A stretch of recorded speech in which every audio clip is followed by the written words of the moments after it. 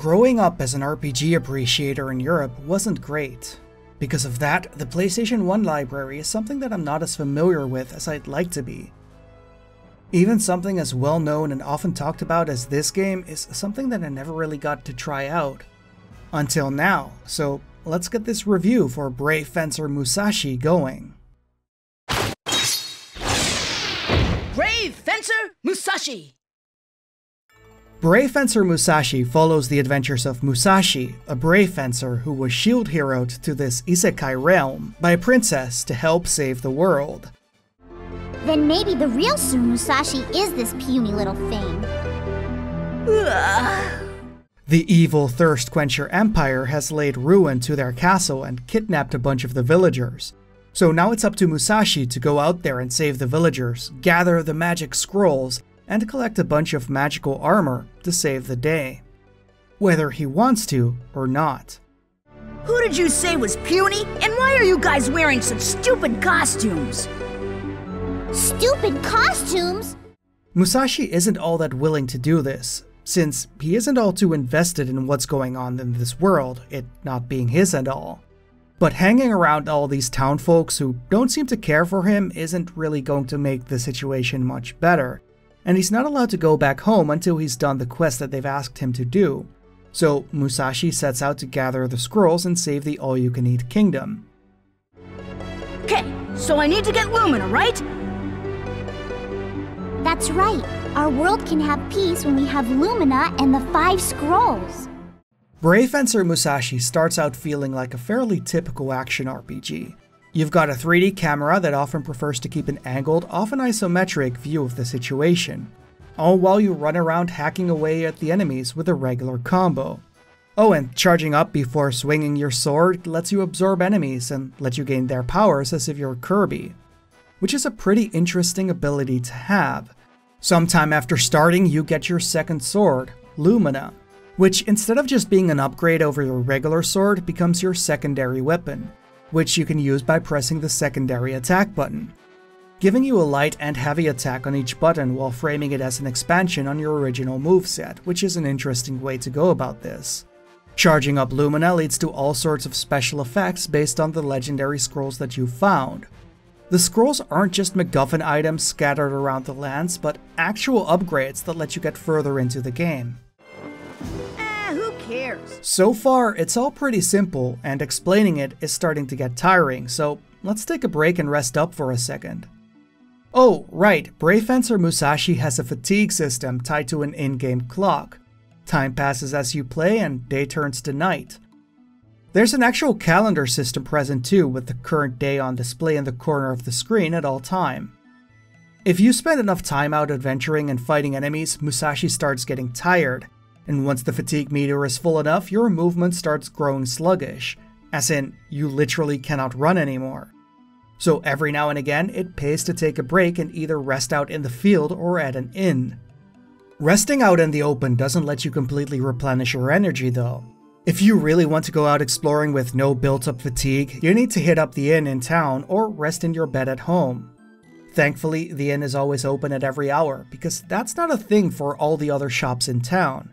They all work with set opening and closing times. In fact, the entire town works with schedules like these, giving the game an interesting simulation feeling to it. If you're ever anywhere too early and are stuck waiting for the time to be right, sleeping is a good way to fast forward time too. It's pretty funny seeing the world move in fast forward, with villagers completely ignoring the sleeping kid in the middle of the street. What's especially impressive about Brave Fencer Musashi though, is that all this simulation stuff is going on in the background, and it's not even what makes the game stand out or interesting to play. It's just an extra thing that is there. It could have probably done this simulation content as early as it did, and sat on its laurels for being an impressive time waster simulator as it is. But Brave Fencer Musashi is a lot more ambitious than that. Who cares about that? No, the real strength of this game is just how absurdly varied the content is. One moment you're climbing a mountain and chopping down trees before going rafting down the waterfall, or you're trying to stop a zombie invasion by investigating the town to find the source of the issue, or you're closing steam valves with timed button press minigame sequences. It's kind of crazy to think how that's a series of timed button sequences, but you're doing it while a larger timer is ticking down the time limit between each individual valve, while a global timer is ticking down for the event, while the game is also still tracking time for the calendar system. If Wario Land 4's end of stage timers gave you anxiety, then this section's a complete nightmare. What a waste of time. See ya! Well, there's quite a lot of recycling going on in areas, as the world of Brave Fencer Musashi is pretty small. It's all just one little town and the area surrounding it. There's an especially good amount of variety and content, both in what you're doing, but also why, with tons of minigames, powers, abilities, and attacks to make use of. You destroyed our future! Imbeciles, you think I care? Even early on in the game, you make your way to a giant head statue and destroy a bunch of statues surrounding it. Then you climb up a massive tower from the outside, avoiding the giant wheels rolling down, solve a simple puzzle inside the tower, then solve a simple positioning puzzle at the top of the tower, before getting chased on your way down by the giant rolling head statue as if you're playing a Crash Bandicoot stage. And then you have a battle against a giant robot in the middle of a town with tons of collateral damage.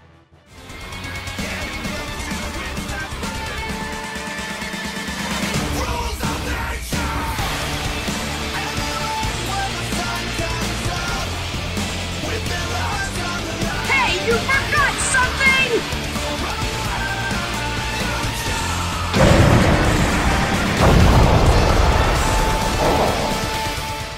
All that in the first half hour of the game, and you'd think that you'd seen it all after that, but no, even all the way to the very end of the game, Brave Fencer Musashi brings out new ideas and minigames for you to deal with. It's great. Along the way, you find pieces of Musashi's legendary armor. These don't raise your stats, but instead give you new abilities, like double jumping or wall climbing. The scrolls you're supposed to find give you various special elemental abilities, which lets you pass certain terrain types, like the water scroll lets you walk across water. And then you have the fusion ability, which lets you do things, sometimes. It's kind of underutilized, and that's a shame. There's some really fun abilities scattered through the game, but most enemies appear in only one area, often making them feel like they exist just to be a solution to an environmental puzzle, which is a shame because I would have loved to use certain abilities more often. But I guess it does help keep the adventure fresh, since it assures that you don't just end up playing the entire game with just the one ability that you like. Unfortunately, the gameplay is by no means perfect.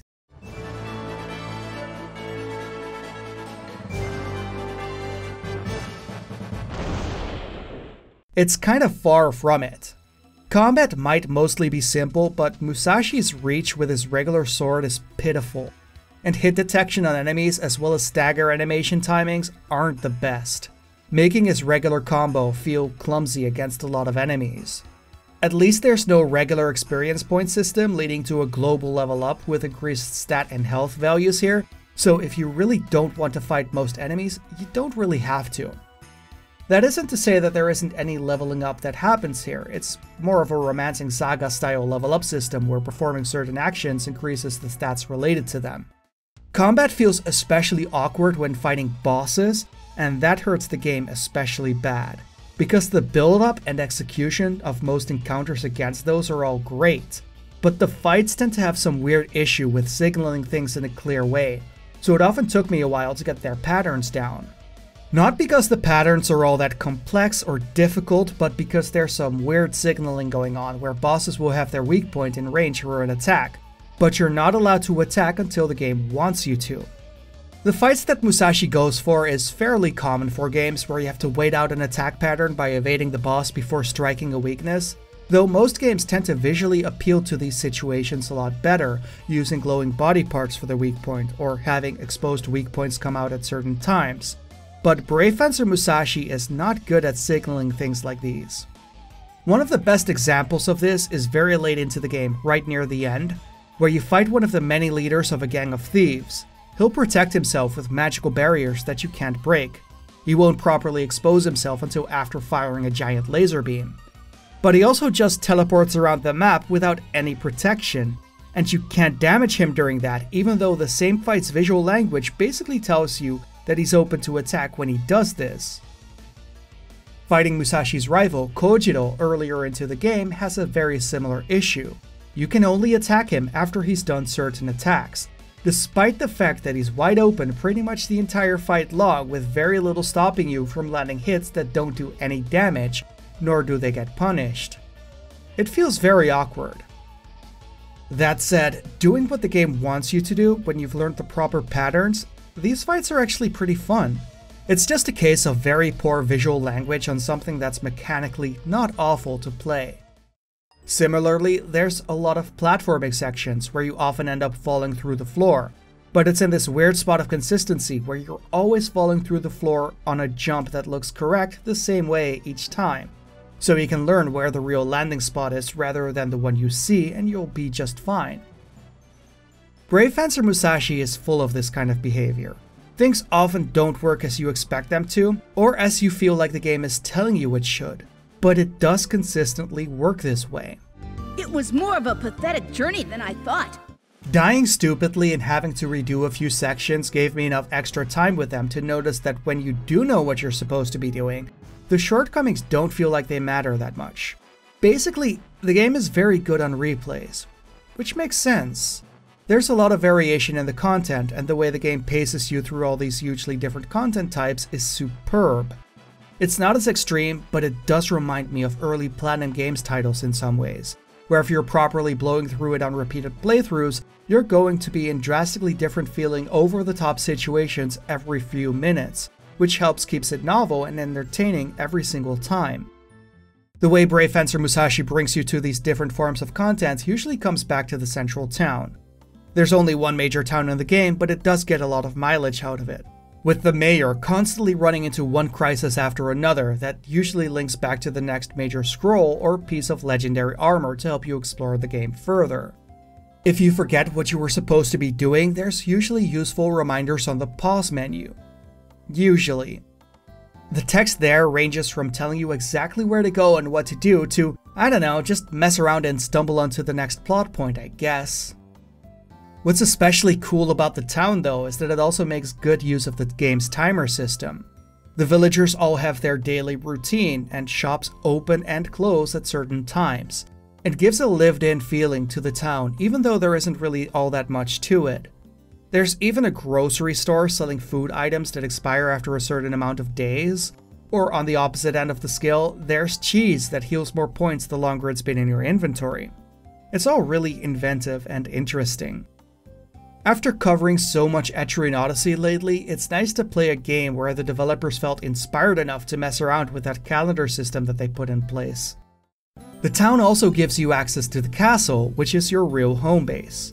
Unfortunately, most of the people residing in the castle have been taken prisoner by the Thirst Quencher Empire, having been trapped into these big green gems scattered around the game world. Slashing at those with Lumina frees them from their prison and sends them back to the castle, while also giving you some extra max BP to use for your fusion abilities. A lot of the villagers also unlock some extra things after speaking to them at the castle, like teaching you new combos to use in combat or unlocking new food in the store. Unfortunately, the castle area is only accessed through a menu, so you don't get to walk around the area as it's being repopulated. I don't think being able to walk around a castle is too much to ask for, considering Suikoden managed to do something like this on the PlayStation 1, and Soulblazer got away with it on the Super Nintendo. But at the same time, with how many different directions this game was likely developed into at the same time, expanding one section of the game likely would have meant we'd have lost something in return, especially with how Square developed games in those days. Or in a game that covers this much ground in all directions at once in general. So I can't complain too much about something superfluous like town expansion being more properly visualized being missing, even if it's one of my favorite things in video games when done right. Because the way that the game ties saving the villagers into progression in so many ways at once is definitely impressive. It expands your moveset, it unlocks more items, it gives you more BP to use for your abilities, and it makes you feel like you saved someone, all from a single reward type for exploration. It's extremely elegant game design. Saving villagers and the things they unlock isn't the only way you're rewarded for exploring the world either. There's also a bunch of stray bunnies hopping around at night. During the day, you see their droppings on the field, and if you come back to that point at night, you get a max health upgrade for catching them.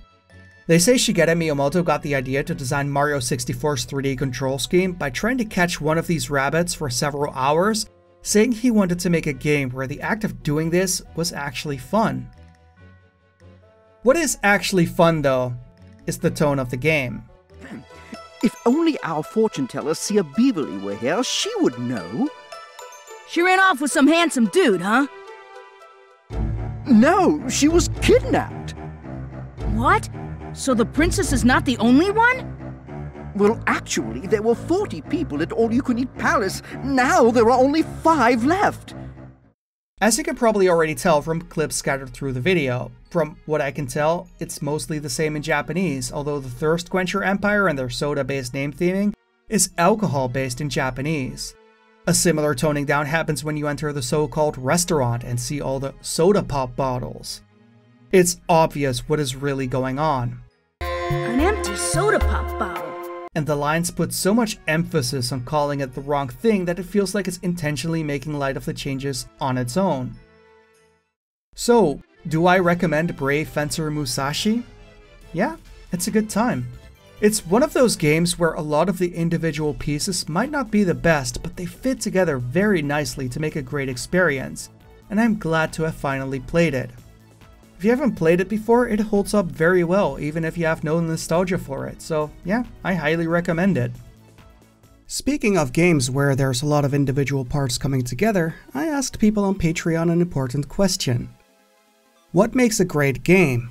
Is it a game doing one thing very well, or is it a game being a sum of its parts? A game being a sum of its parts? One, very easily actually. I thought this one would be a bit closer, because personally I'm on the does one thing well side of things. Most of the games that I end up replaying a lot over time are the games that do one thing extremely well, which is why I like roguelikes, roguelites, and arcade games. Nothing against games that are the sum of their parts, like I like Deus Ex a lot as well. And not one single aspect of Deus Ex on its own is particularly great, at least in my opinion. It's how it all comes together.